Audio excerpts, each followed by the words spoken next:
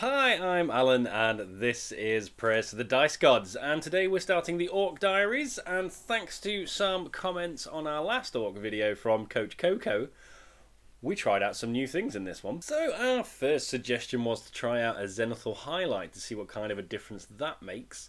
So we're going to crack out the airbrush. We have in actual fact already put an undercoat onto this model, which is just some wraith bone. So with our airbrush we're going to spray some light grey. We're just going to do that on the underside of the model, and then we're going to swap over to the top where we're going to give it a nice spray of white ink just to give it a nice contrast between the grey to the white. Now looking at it immediately I thought maybe that grey was a little bit too light, but this is the Orc Diaries, so we're going to make adjustments as we go along to find out what we like and see where we can take this. So the next suggestion was to try out using Warp Lightning for the skin instead of the Orc Flesh contrast paints. So we're going to give that a try. I must say that is one very green paint when it goes on, making that skin maybe a little bit too...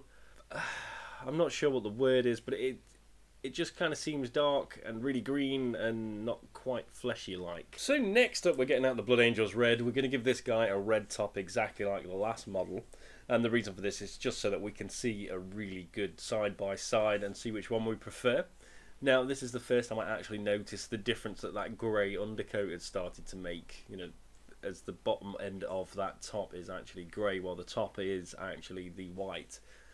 And I must say, it's not a bad variation on the contrast paint to make it not look quite so smooth. If you've watched the last Orc video, you will know that the only paints that we're allowed to use here that aren't a contrast paint are a silver and one of the base coats. So I've opted for a grey Seer here. I do a quick clean-up process before I go around all of the parts that I want to be a silverish colour. Now we get out the Snakebite leather. We're going to go over all of the parts that we want to be brown. On this is really just the boots, the trousers, and a couple of little straps on that thing on his chest.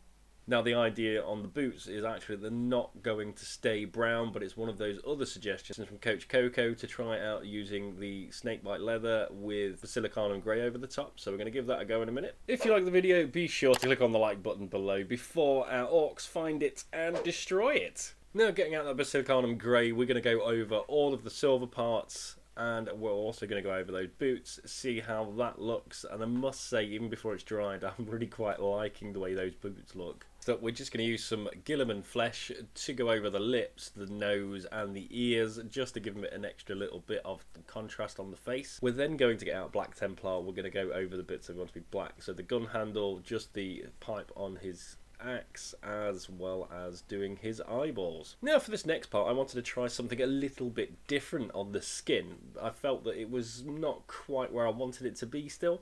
So I go around with some grey Seer, just picking out those top parts to highlight, and we're going to put some yellow on and see how that looks. Using Nazdreg yellow on the one part on his axe just to give it a little bit more interest. So for the icon on his chest, we're going to crack out the Apothecary white. We're also going to put that onto one of his shoulder pads just to go over the symbol that's on there.